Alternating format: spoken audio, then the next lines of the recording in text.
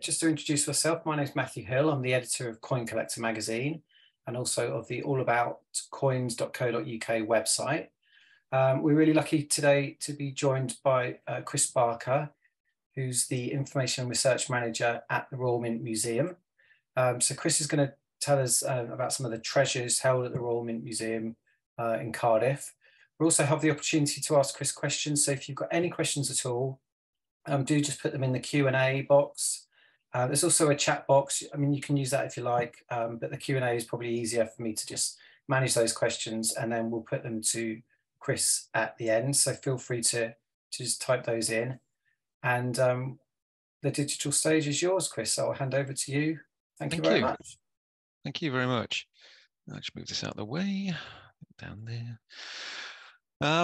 Good evening, everyone. And so welcome to this talk I'm giving tonight about sort of the highlights of the Royal Mint Museum's collection.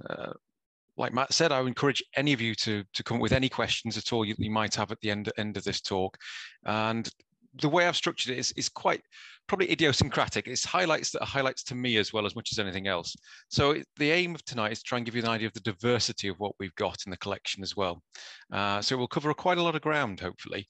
And some of this may be familiar to some of you, but hopefully there'll be new content for everybody here. So forgive me if I go over stories that some of you may already be familiar with. But I can't really start tonight without mentioning this particular coin. Because this is where it all begins for us as a mint, rather. So we date our founding back to the reign of Alfred the Great, and we have no documentary evidence with which to get that date. So instead, we have to use the coinage evidence itself. And this is what we use here. This is this Londonia monogram penny of Alfred. And you can clearly see on the far side, on the head side, you've got a depiction there of Alfred in sort of a Roman emperor-esque style almost, with the split inscription, Alfred, running across the top. And then from the history of the mint's point of view, the more interesting thing is this Londonia monogram that's on the reverse.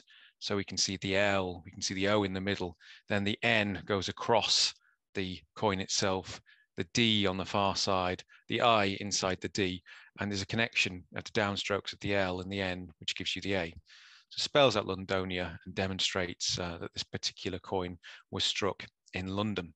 And the reason why I've included this in the highlights page is because of it being our sort of symbolic start date. So with all the work that goes on in the 880s in London, tied in with Alfred, that is when the Royal Mint really sort of kicks off and begins, to be honest. We can't say hand on heart exactly when. Some of you may well be familiar with the concept of the 886 date that's often bandied around quite a bit. But that sort of does tie back to slightly older evidence, whereas today, the more contemporary thinking is that these coins came in roughly around 880 itself, although we can't say hand on heart exactly for sure. But from the late 9th century onwards, you definitely have a continuous organization that we today know as the Royal Mint. And so from the start of our highlights reel, I think this is where we really have to begin. But in terms of other things that we've got in the collection, we've got some great and spectacular rarities. And that's mostly what I'll be focusing on a lot tonight, really, and trying to bring out some of the stories behind some of these rarities and some of the stories that these rarities help to tell. One of those has to be the Henry VII sovereign. So we're very lucky in the museum that we actually have a very good example, albeit one with a rather nasty crack, as you can see, running a rather unfortunate position on the obverse. That said, it's very well struck, generally speaking, particularly for the period for its time. And with the Henry VII sovereign, which is what we have on screen here, what you're seeing is the first pound piece, so the first 20 shilling piece. And from a museum highlight point of view, it's a great thing to show to people to demonstrate how coinage and how gold coinage in particular can be read and can be used as a political message. Excellent for that, because what you see on the obverse is you see this very, very powerful depiction of Henry the Seventh. We see him here on his very grand ornate throne. He's got all the paraphernalia there of royalty. He's wearing the coronation. He's wearing the coronation robes. He's got the orb. He's got the scepter, and he's got this big gold crown on. And it's designed to convey this real sense of monarchy, of royalty, and of power. And that is because of Henry's situation when these are first issued in 1489. He's only relatively recently seized the throne from Richard at the Battle of Bosworth, and therefore he's quite shaky on that throne. And there are many people nationally and internationally that question his legitimate right to rule. So one of the means of propping up that power base is the coinage itself. And he issues the first ever pound coin, the first 20 shilling piece that we see in this gold sovereign, the largest coin ever struck in England up to that point. And that is why you have this really powerful depiction of him as ruler. And the name sovereign is that sort of final blunt instrument hammering home this message that he, Henry VII, is the rightful ruler, the rightful monarch, the rightful sovereign of England. And we know that Henry's using these things very cleverly. So he's not really issuing these for circulation as we would understand it today. These are struck in small numbers, and they're being issued as gifts to visiting ambassadors from the courts of Europe. So you can imagine an ambassador coming into Henry VII's court, and as gifts to take back to their respective courts, they get given a couple of these things. And that's the joy of coinage in many ways. They're highly portable, but you can actually fit some very sophisticated messaging on there. And for that reason, that's what, and the huge rarity as well, which is why this particular coin has made it onto my highlights reel, really. Some of the other things to show to you is something that isn't really a highlight, but to get where we'll get to a highlight, but helps to give you an idea of how we think and how we work within the museum itself. So Henry VII's reign is interesting because you go from typical medieval portraiture of a monarch, which is what we see on the far side, which is a basically chap with curly hair and a crown. Standard medieval portrait is symbolic of royalty. It's not really designed to convey an individual per se. It could be anybody. It's just giving a royal image. Whereas Henry VII brings across more realistic concepts of portraiture, which is what we see on the far side there with this testoon. Now, the interesting thing about this testoon is that this was, up until a couple of years ago, the best example of a portrait testoon of Henry VII that we had in the Royal Mint Museum's collection. This testoon that we see on screen at the moment is meant to have come from Sarah Sophia Banks's collection in 1818, and she left a whole host of rarities to us, and I'll come on to her a little bit later. But it's meant to come from her, a very picky, fastidious collector, and it's meant to be this example of a very good example of Henry's testoon. It's not good at all. It's actually probably been tooled. We suspect somebody's probably worked on this at some point. It doesn't look right. The whole thing doesn't sit well. And to be honest, there are some questions as to whether this actually is the testoon which found its way into the Royal Mint Museum's collection in 1818, despite it having that provenance attached to it. So there are those questions around this existing piece, and that left us with this situation where we've always wanted a very good portrait testoon of Henry VII, because this is a key part of the portraiture story, because you're going from stylized portraiture to realistic portraiture, and it's realistic portraiture which kicks on from this point. So we've needed this coin to fill a gap. And we were lucky that some years ago in 2017, we finally got to that point by buying this particular piece in that we see here. This is a very good portrait testoon of Henry VII, and it's helpful in some ways to compare the two, because you can see why we were so suspicious about the one that we had in the collection for so many years. The one you see on screen here that we bought in 2017 bears very little resemblance in many ways to the one that I was just showing you. This, however, is an excellent example. And it gives you an example of how we as a museum have identified a gap or identified a weakness, and therefore gone out of our way to try and find something to fill that gap and to fill that weakness in the collection, particularly with something that we will use time and time and time and time and time again. These are rare, in good condition. The portrait testoons of Henry VII are very, very rare things to come across. And we were lucky in 2017 that a few people did actually stand aside to allow us to bid for this and successfully get it. I cannot now, for the life of me, remember what the actual the total cost of this, but it certainly was well into the sort of, I think, if I remember rightly, 40,000-ish. So it's a good example of how we were able to dip into our reserves. And as a museum, we are lucky that we actually have a healthy reserve budget to be able to buy things such as this. And that comes through with our relationship that we have with the Royal Mint. You know, working with the Mint itself and having that link through to the business does enable us to buy goods such as this when we identify a strong need for it. But going from portraiture to talking about some other highlights from the coinage collection itself is talking about ones which there is no portrait. And that's what we can see up top here, where you actually have no crowned portrait on. And what we can see at the top up here is the coinage of the Commonwealth.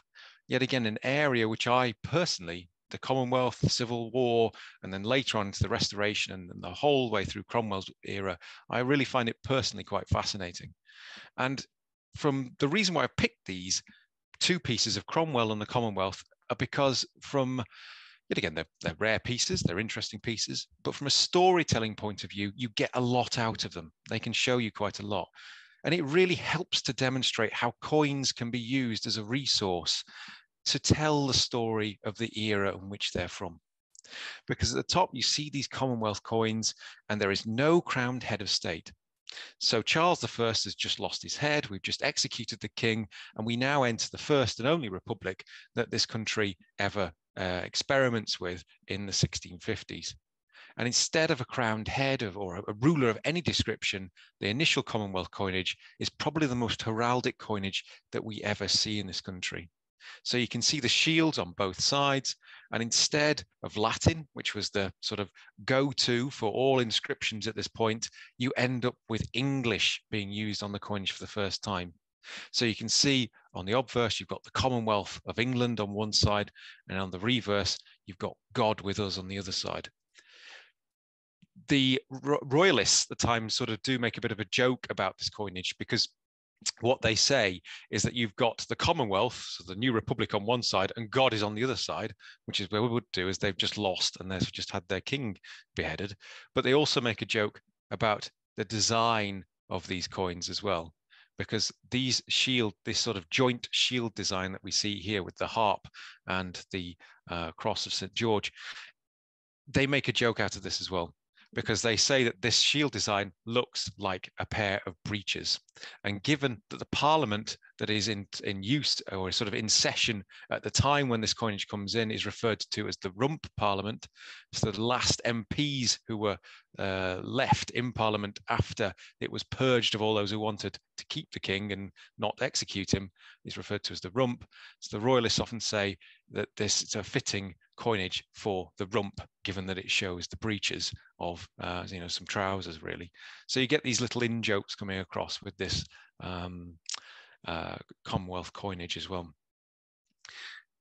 But yet again, reading coins and looking at this sort of era, contrast that with this other very rare example of what we've got in the collection for the Cromwell patterns themselves. So these series of coins that tie in with when Cromwell becomes Lord Protector. So basically king in all but name. You know, he's swept away the Parliament, which has been dithering away, and he's taken over control, but he's refused the title of king. And instead he is Lord Protector. And then you end up with these series of pattern coins that we have of Cromwell, where you can see on the obverse, it's a wonderful portrait of him. And I'll come on to the designer of that in a moment. We've got this fantastic portrait of Cromwell, sort of reflecting that warts and all style that he's so famous for. And on it, you can see him very much sort of Roman emperor-esque with the laurel wreaths on, very fitting in some ways for the concept of a military dictator, a la Julius Caesar. And then on the reverse, yet again, sort of reading into this and looking at the coins as a source, you have the arms of the nation, but interestingly, in the center, you also have Cromwell's own arms put into the center of the English, Scottish, and Irish flags that we see there. And it's a crowned arms as well. Yet again, sort of retrenching back into these established traditions of showing a head of state, albeit not a ruler, or not a king rather, and also bringing back some of the iconography that people have been familiar with for centuries. And it's a return to Latin, which is interesting for someone like Cromwell, who is very Puritan, you know, wanting to sweep away all the popery, including Latin. But on these trial pieces, or these pattern pieces that we see here, rather, you get the return of this Latin. And so you've got this rather wonderful, well, wonderful is probably the wrong word, but this very fitting Orwellian inscription which appears, which basically, if you translate it loosely, sort of translates to peace through war, more or less. Yet again, very fitting for a military dictator. But this is why I included these two here, because in terms of using coins as sources and thinking about this as source material, this is fantastic. It really sort of helps to demonstrate how coinage can bring to life and can help to illustrate and to add to our understanding of history just by looking at the evidence that we have from that era. And so we're very lucky that we've got some of these rare pieces in the museum's collection. I mentioned that I would come on to design. Hopefully if this moves on, I can do. Oh, there we are. So, and I can't sort of talk to you tonight about highlights without showing this, because this is probably by far and away one of my favorite designs from the coinage that we have in the museum's collection. And what we're seeing here on screen is the Petition Crown. And this is a coin with quite a bit of sort of fame attached to it, because it's by the chap called Thomas Simon, chief engraver of the Royal Mint. And the story behind Simon, yet again, a very fascinating figure, is that he's sympathetic to the parliamentarian cause. He works for Parliament during the Civil War. You know, he commits high treason by copying the Great Seal of the Realm at the start of the Civil War, so Parliament can still pass laws after Charles has taken his Great Seal, the Great Seal, the only one that's meant to exist, off to Oxford. And during the Commonwealth period and during the period when Cromwell's in charge, he is also chief engraver. He becomes Cromwell's personal medalist. He's producing the new seals of the Commonwealth. So he's very, very closely associated with Cromwell and the Commonwealth. Not an envious position to be in when the restoration of the monarchy comes around. And as you can imagine, he's not the flavour of the month when Charles is returned to the throne. What happens, however, is that he does retain his position as chief engraver. So he initially petitions to get it back after he loses it, and he's given back to him in 1661. And he does initially produce dies for the coinage of Charles. But what happens is Charles brings in his own favourites, so his own people from Holland, the Rotier family, who he'd become associated with and who had lent him money during his time in exile. And it's the Rotier family who sort of become preeminent from a mint perspective, and they end up producing the coinage for the new hammered coinage when you get mechanization coming in the 1660s. And Simon's a bit miffed at this because he thinks he's a better engraver. And what has actually happened is that Rotier and Simon had been asked to produce designs for the new milled coinage, as they refer to it as. And Simon, because of pressure of work at the time, working on the Great Seal and the other coinage of Charles, hadn't submitted anything. So he'd missed his opportunity, whereas the Rotiers had, and they got the gig. A year later, Simon, trying to get back into influence and trying to get back into things, produces this. One of the most beautiful coins out there. You can see on here this portrait of Charles II, which does everything a good coinage portrait should do.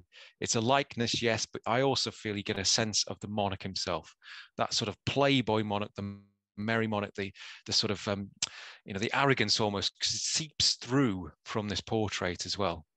And technically, it's hugely gifted, because the difficult thing that you get with this coin is this double raised edge inscription that appears on here, which Simon, while showcasing his skill in terms of portraiture and design, has also showcased his technical ability by putting this double raised edge band around the actual coin itself.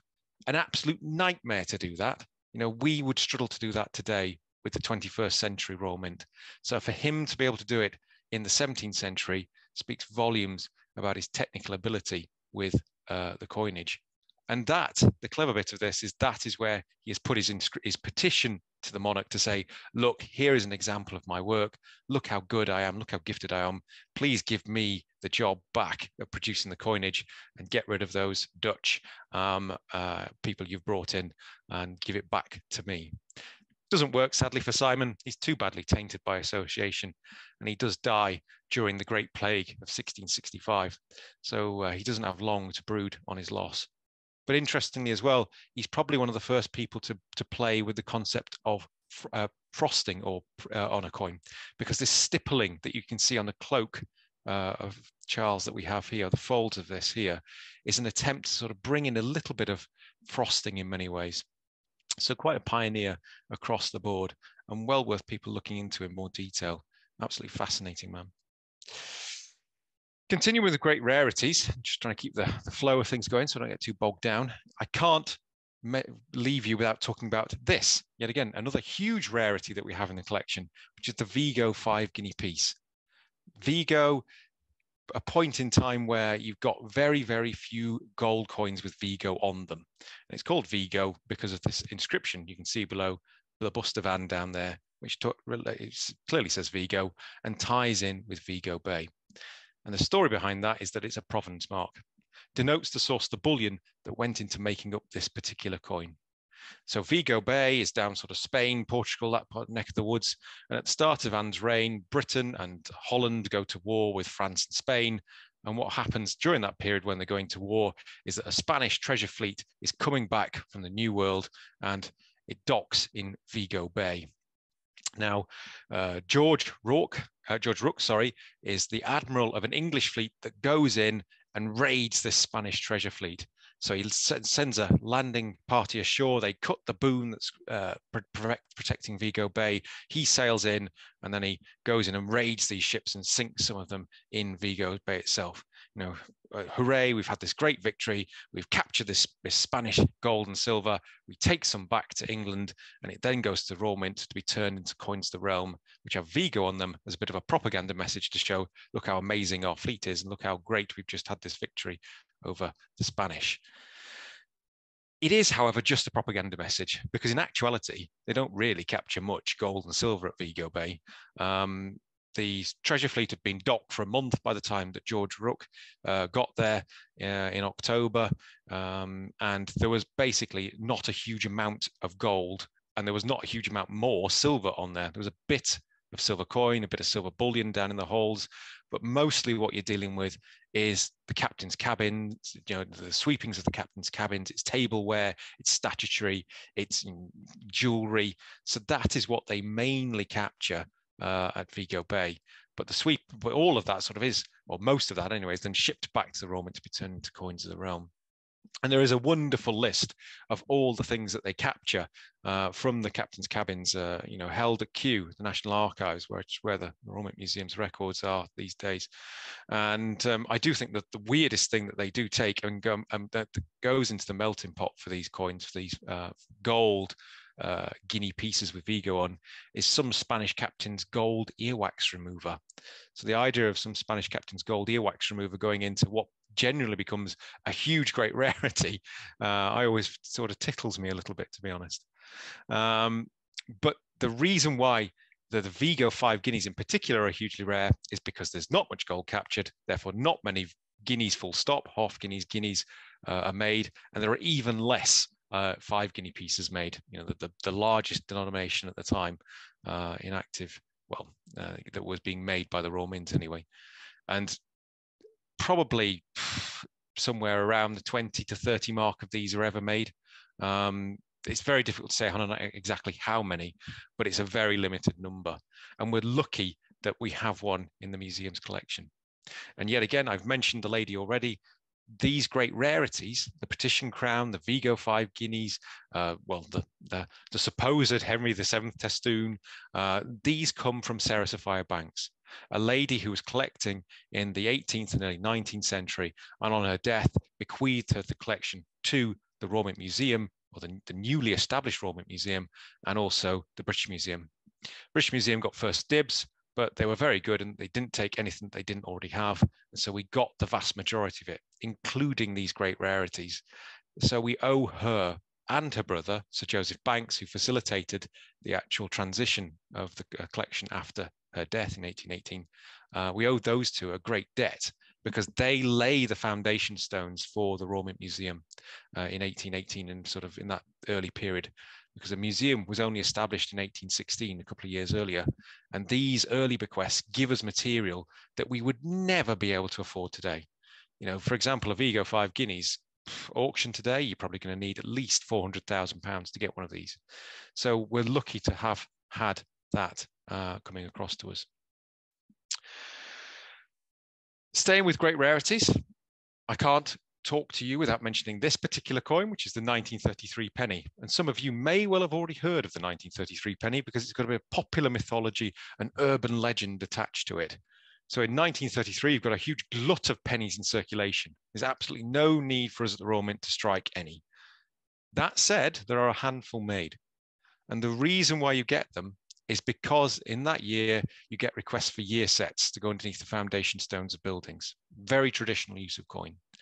And the deputy master at the time, a chap called Robert Johnson, mischievously agrees to these requests, full well knowing that he would have had to strike a special number of 33 data pennies in order to achieve that, these requests that have come into him.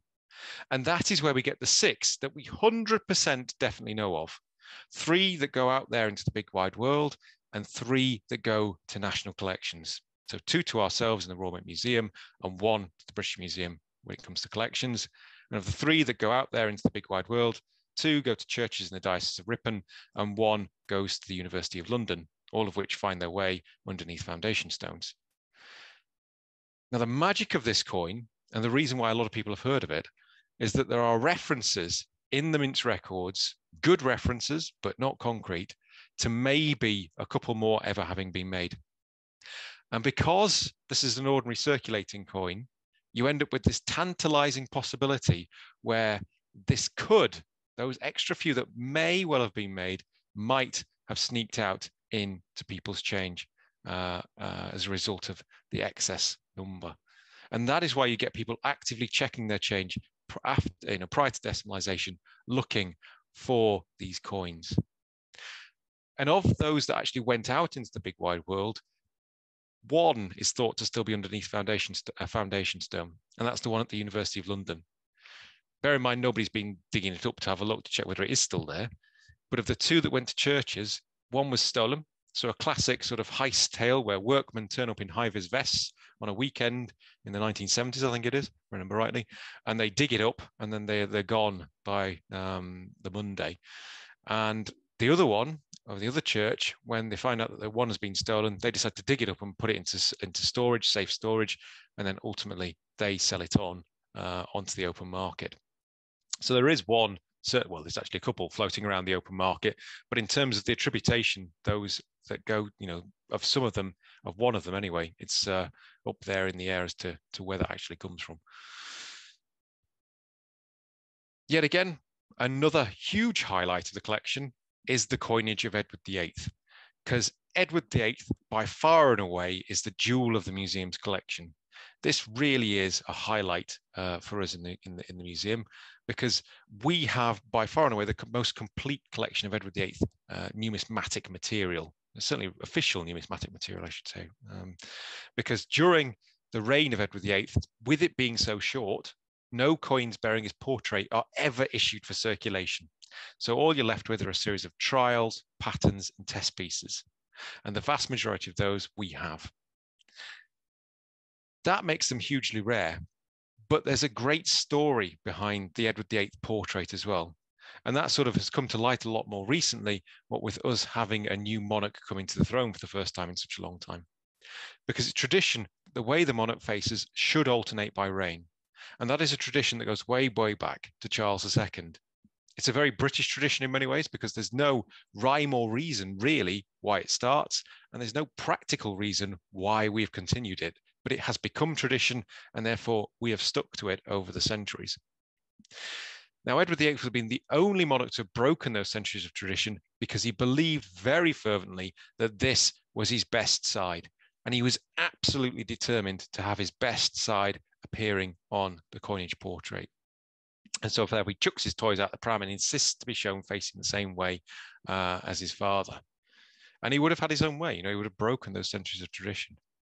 In fact, one of the things that we have in the museum's collection up in our store is a plaster model of this portrait with him facing the other way. It's the right way from a numismatic tradition point of view. And I can see why he didn't want it, because he does look incredibly young. He looks about 12. The Mint went to great lengths to try and get him to obey our traditions. And we even went to the lengths of moving his side partings. And his side parting that we see here because we knew he had a bit of a thing about it, and we moved it onto the other side of his head on the plaster model, but he was still having none of it, and so he would have broken those centuries of tradition. The reason why you see two coins on here is because these are the shortlisted two designs for his portrait. On the left-hand side, you have the design by William Macmillan, and you can instantly see you've got MCM down there at the bottom beneath the neck of Edward VIII. And then on the right-hand side, you have the design by Humphrey Paget, and you can see the little HP below there. And the Royal Mint Advisory Committee, which decides on these things, is completely split 50-50. They don't know which one to go for. So they ultimately offer the choice of these two, which they're split between, to the king. And the king, unsurprisingly, in my view, plumps for Humphrey Paget, the one on the far side here that we see. And the reason why I say unsurprisingly is that actually William Macmillan's design that we see on the far side is actually better sculpturally. It's much more of a likeness to the monarch than the one that Paget produces. But Paget's portrait is more sympathetic. It doesn't look quite so aloof or austere. It's a bit softer. It's a bit more accessible. And for a monarch who's having all sorts of trouble at this point in time with the whole Wallis Simpson affair, where he's wanting to marry this American divorcee who, being the head of the Church of England, he can't marry because she's a divorcee. It's all starting to come out. So it's unsurprising that he wants a slightly softer, more accessible portrait that the public can view. We forget today just how much of a constitutional crisis it is when the abdication happens in December 1936. But you can see it from this little box, which yet again is another favourite of mine in the collection, even though it's not a great rarity of any particular description. But this is the actual box in which the coins of Edward VIII sat for about 30 years. Such was the controversy. They don't want to be seen, the mint didn't want to be seen to be tainted by association with Edward VIII. So the coinage is bundled into this sort of shoebox-sized object that we see on screen. You've got the wonderful inscription that you see there, not to be opened except in the presence of two senior officers of the Royal Mint. It's then wrapped with string. The string is waxed off, which is what you can see the little blobs there to show if anyone has entered into the box. And then the box is pushed right to the back of the Deputy Master's safe. And the box by itself really just helps to emphasize just how controversial the whole abdication crisis was. A massive thing at the time. And it took 30 years before we at the Mint felt comfortable enough to allow this material to come into the Royal Mint Museum's collection. Now that's been focused largely on coins. I want to show you some of the other things that we have in the collection that helps to give you a sense of the variety of what we have. Because we have a whole host of tooling. And people forget about the tooling that we have. But the earliest tooling that we have in the museum's collection is on screen there. And that's a half groat of Edward III from the 1350s, which is currently on display at the Tower of London. We don't have an awful lot of medieval tooling, but we do have some. That being said, there's not a huge amount of medieval tooling out there. But we become incredibly strong from the 1660s onwards, because from that point onwards, it was clear that they were actively setting aside tooling as some form of reference collection for artists to look back on and to draw inspiration from. And what we see on the far side is this wonderful portrait punch of Charles II, which had been produced by the Rotiers themselves. And yet again, the reason why I've included this as a highlight is because it really does demonstrate the artistic skill necessary that the engravers needed to have at this point in time. You know, somebody's actually physically engraved that by eye from that point to create that design that we see there. And it's required so much effort that even when it's chipped, as we see down here, they would have still used it. It would have been easier to use that punch and then repair the actual missing detail on the tool itself rather than to create an entire new punch. And on the far side, that's just a sort of scene setting image to give you an idea that we have thousands upon, well, tens upon tens of thousands of tools in the museum's collection, not just for the United Kingdom, but stretching around the globe, touching on the work that we have done over the years. You know, some of these tools have got fantastic stories in and of themselves. I come back to Cromwell here, but this set of dies really does have one hell of a journey. You know, it's produced by Thomas Simon. He makes this Cromwell tooling that we see here. It's got Cromwell on it. It produces these excessively rare pieces of Cromwell during the 1650s. And this is for the crown piece. It's got this wonderful crack on it, which you can trace on the coins themselves. But obviously, when Charles II is restored, he wants to sweep away all of this and get rid of it. And so all of this should have been theoretically destroyed. But the tools sneaked their way onto the open market, and they actually then disappear for a while. About a century, or well, not quite a century, but maybe 70 odd years or so later, they're actually spotted by the then Master of the Royal Mint, who actively wants to bring this tooling, this Cromwell tooling, back into the Mint's care. Now, the Master of the Mint at the time who spots them and buys them at auction is none other than Isaac Newton. So not only do you have Cromwell and the whole Cromwellian story attached to these tools, but we actually know that Isaac Newton himself, during his time as Master of the Royal Mint, identified these tools at auction and would have probably handled them himself as they were brought back into the Royal Mint Museum and now form part of the collection. So in terms of provenance and stories behind them, it's a fantastic story to tell and touches on so many different things, that, you know, so many different aspects that you could bring out with these set of tools. Sort of segueing a little bit into other objects that we have in the museum and are highlights. One of them, you know, we've got a nice lead in here really, because we've got a massive, massive set of tools that we see at the bottom, and that is for the other Waterloo medal. So you get a Waterloo campaign medal, which is what we see on the roll up there. That is the campaign medal. So the first official campaign medal, as we would understand it today, is produced for the Battle of Waterloo, and that is individually named, which explains why the campaign medal is sat on that big old ledger, because that big old ledger lists the names of all those who fought at Waterloo and should receive a named Waterloo medal. The ledger itself, yet again, wonderful object, and is currently on display in the Royal Mint Experience, those of you who want to come down to South Wales to look at it. But it's also digitized online, so people can search through it and see if they can find their ancestors if they know they fought at Waterloo. But the other object in the foreground is for a set of dies for the other Waterloo medal, and this was meant to be the big, impressive commemorative medal that Bernardetto Pastrucci, he of the Sovereign fame, was commissioned to produce shortly after the Battle of Waterloo. And this was meant to be a real showpiece, struck in limited numbers in gold and presented to the victorious heads of state and commanders associated with the Battle of Waterloo. Now, Pastrucci is a very fiery, temperamental Italian, very, very difficult to deal with, really, really gifted, as you can see here, but a man who must have been a nightmare to manage, because in the 1820s, he refuses to copy another artist's work, and he's basically pushed to one side and ignored.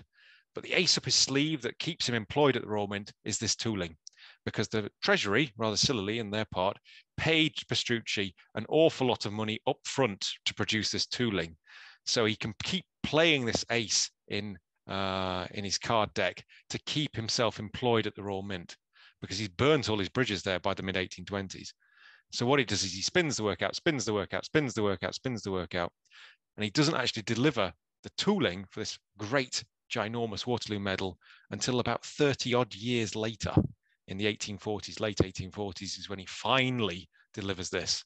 And by which point, all of the originally intended recipients, barring the Duke of Wellington, had died. So the medal is never struck, and all you're left with as a testament to the talent and the temperament of Pastrucci are these tools that we see on screen. Wonderful things, really, that help demonstrate that aspect of Pastrucci's ability, but also just how much of a difficult man he must have been to deal with. You know, we know when he was complaining to people, to the various deputy masters at the Royal Mint about lack of pay and lack of money, he went to the lengths of writing those letters in Italian, full well knowing that the deputy masters didn't read Italian. So it gives you a sense of the man himself coming across by that. And that's more of a sort of a close up there, as we see, of the Waterloo medal roll. Generally, you are in South Wales in the Royal Mint Experience, so definitely urge you to go and have a look at. Yet again, sticking with medals, I can't sort of not mention these, because the first sort of things I saw when I came to the Royal Mint Museum in 2012 were the Olympic medals. So bear in mind, this is in February 2012. I have just started at the Royal Mint and just started at the Royal Mint Museum. Pretty much, I think it's day 2. I get to hold and look at the Olympic medals. The Olympics haven't even started yet. So to actually be able to pick up and hold a gold Olympic medal was a real highlight for me personally in February 2012, months before the Olympics actually began. And it was a massive program for us. We had to produce, I think, something like 4,900 odd medals. And bear in mind that each medal needed to be struck 15 times in order to give the level of detail that we see on there. It was one hell of a job. And they had to have a certain number of medals on standby should any events be tied. So you got these nervous security people sat there watching and waiting, having to whiz up these medals to London at a moment's notice if there was any tied events that needed extra medals to be made. That is a little bit of a personal highlight as well as a highlight of the collection itself. And they're yet again currently on display in the Royal Mint Experience in South Wales. A rather random one, starting to sort of draw to a close, and yet again, just to give you an idea of just variety, is this. It doesn't always have to be great rarities that we have in the museum that help highlight and showcase a story. This is a Beecham's Pills box from the 1950s. I think, why on earth am I showing you a Beecham's Pills box from the 1950s after everything else that you've already seen? All the gold, all the great rarities. But the thing about this is it helps to demonstrate the sheer pervasiveness of the term guinea. So the gold guinea is the preeminent gold coin of the 18th century, it sort of disappears from active use in the sort of 1830s, 1840s. By that sort of point, it's really disappeared from use. Despite that, Beecham's are still going to some effort to put on their advertising worth a guinea a box by the 1950s, and demonstrates how this term guinea has hung around in the popular consciousness long after the actual, coin itself has disappeared from use. And that is why we have this in the museum's collection. It just really helps to demonstrate that element of it. And I'll draw to a close there, because I could go on for a long, long time with highlights of the museum's collection, because there are lots of them, and they are very idiosyncratic to whoever comes into it. But I hope you've all enjoyed that to some degree. Feel free to fire away any questions that you may have, because no question is a bad question. And I'm always interested to hear feedback and thoughts and opinions. But thank you. Thank you so much, Chris. That was brilliant. So many treasures, as we've called the webinar. We were definitely justified in calling it treasures. There's so much there. Presumably, I mean, are some of the artifacts and the coins in the museum, I mean, are they all on display, or some of them, can you go and have a sneaky look at them? So we welcome, I mean, a lot of them are on display. So a lot of these treasures, a lot of these highlights are actually on display in the Royal Mint Experience. So people can go to South Wales and can go to the Royal Mint Experience and see these things on active display there. Some of them aren't on display. For example, the Beecham's Pills box, I threw that in there just because it sort of is just a bit of variety, and that's just in the collection. But we welcome researchers. We always welcome researchers into the museum itself. There's a few hurdles that people have to jump through to get into the actual museum in terms of security. But if you have a research topic, or if anybody out there is wanting to conduct research into the coinage or medals or tooling or whatever it might be, do please get in touch, and we can arrange things for you to come in and look at some of this material. Okay. And in terms of your role and your colleagues' role at the museum, I mean, what kind of is an everyday kind of day for you? What would you be getting up to? The difficulty with that is that there's very rarely a sort of set day. My role particularly, I work as information and research manager. So my job is to manage the flow of information out from the museum to members of the public. So that is what I do in many different ways, whether that's by writing content for the website, or answering inquiries, or helping colleagues in the Royal Mint deal with copy. So I do a lot of advising them as to numismatic accuracy, and also actually helping the business itself, the Royal Mint itself, come up with historic sets for sale to customers. So there's a huge variety there in my role. But we currently we're developing a bit of a different way of working than what we have done previously. So we're trying to develop a program of events so that's themed each year. This year's been a bit torpedoed by the coronation and the death of the Queen from last year. But the next big event, that we're sort of working on at the moment is on the themes of coins in the sea. So that's our next big research project for all of us in the museum, is to try and pull together a lot of material that ties in with Britain's maritime past and the coinage. And yet again, for anybody listening or anybody on today or who sees this at a later date, we'd welcome people getting in touch about any stories that they have that touch in with coins in the sea. We really want to engage with the public on this. So that's our latest thing. And we've got a whole series of themed years coming up, which will help to try and touch on different aspects of the collection. Some of them anniversary driven, some of them just because they, we find them interesting. Yeah. And hopefully the public will as well. Absolutely. And do you think when you're working on these themes or on particular exhibits, do you ever uncover new stories that haven't, kind of unearthed new stories or new aspects of the history? Yeah, and that's what always engages me. So there's every day for me is a school day. I always learn something new every day. And that really is what's kept me in the job for 11 years. It's just a continuous learning. And also the research aspect of it, that is something I particularly love. We're always bringing out stories, different stories. A research strand that I've been working on at the moment is the sovereign story after the Second World War. And there's loads of things I've been looking at down in the National Archives at Kew, and these documents for Treasury files, which are absolutely fascinating, which very few people have looked at before, and which is sort of writing up. But even down to individual levels, when it came to the centenary of the First World War some years ago, we've got a war memorial, a big old oak war memorial in the museum, which lists the names of those Mint employees that died. And at that time, I went through,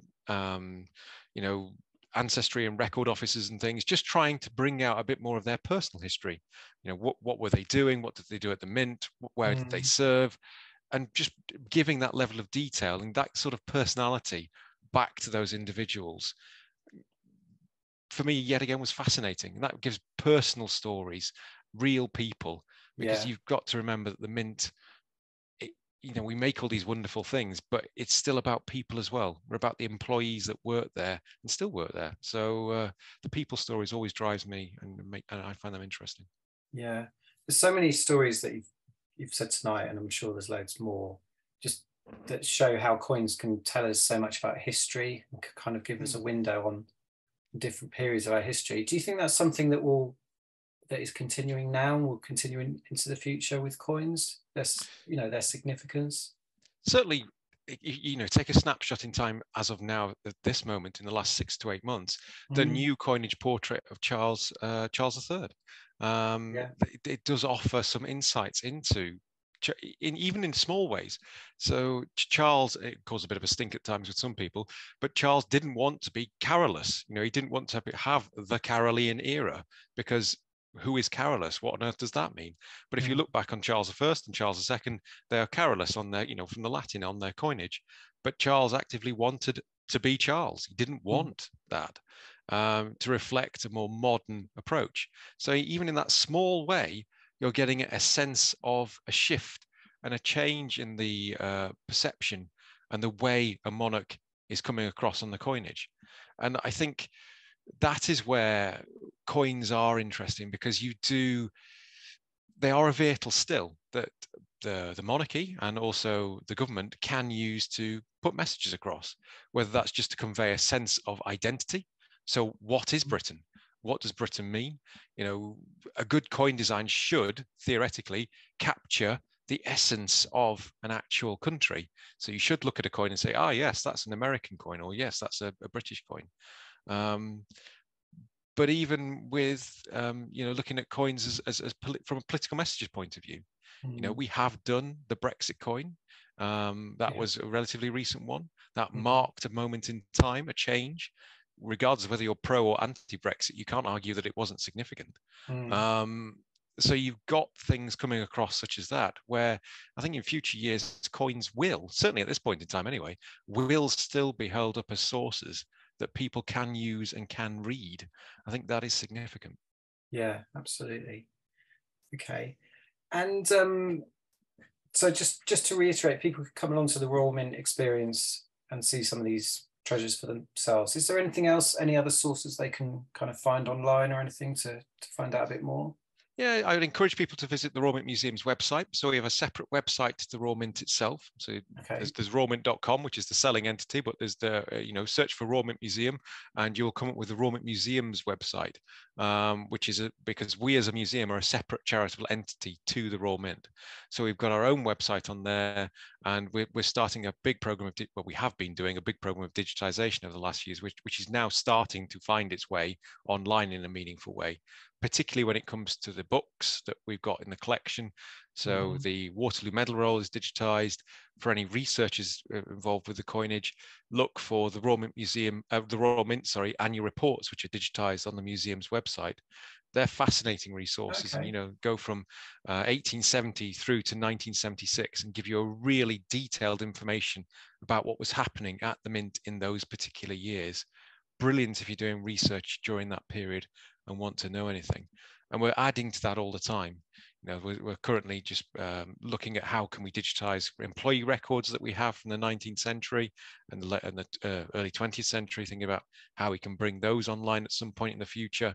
So do check out the museum's website, because that's part of the structured way we'll be working in the future, is we're bringing a lot more themes to this. And equally, if anybody does know anybody in care homes or from that sector, there's a fantastic outreach that we do to care homes where we send out a museum in a box, which are designed to bring back memories. And we started this with the anniversary of decimalization some years ago, where it's quite literally a box where people put objects on it, and then the box tells you about the objects, and people can handle the objects. So there's lots of coins in there, lots of things that help to spark memories, particularly for those with dementia and Alzheimer's. And that's proved hugely successful over the last few years. It really worked well. So do reach out to us if you know anybody in a care home setting who would like to borrow a museum in a box, remembrance session that we have. That's fantastic. Okay, I've just had actually one question over on YouTube. Someone's just asked how the museum acquires all the items. Presumably, a lot of them are just historically passed from the Royal Mint, but you did mention some of the pieces have been acquired recently. It's a bit of a mix of all sorts, really. So we have established in 1816. And from there on in, we were meant to get everything from the factory. It's not always been quite as clear cut as that.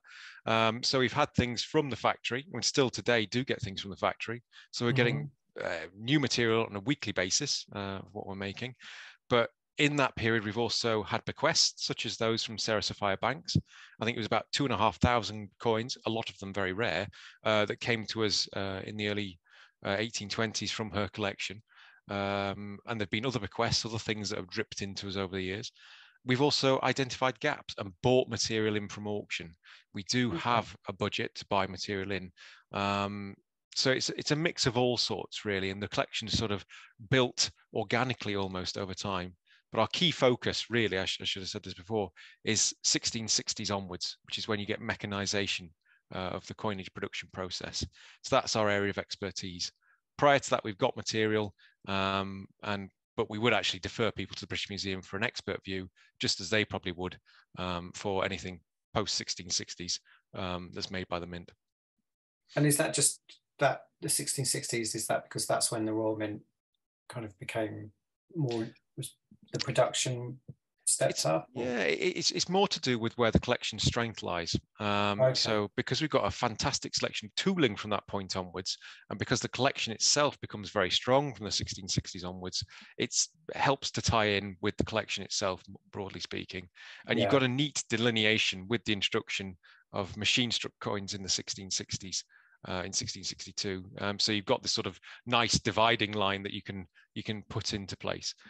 Yes, we have material from earlier periods, but and I can certainly talk about material from earlier periods. But if you were to ask me about the Anglo-Saxons or the Romans or the Greeks, then I'm in that part of the sea where the fish have lights on the end of their nose in terms of my knowledge in that sort of area, really. But yeah.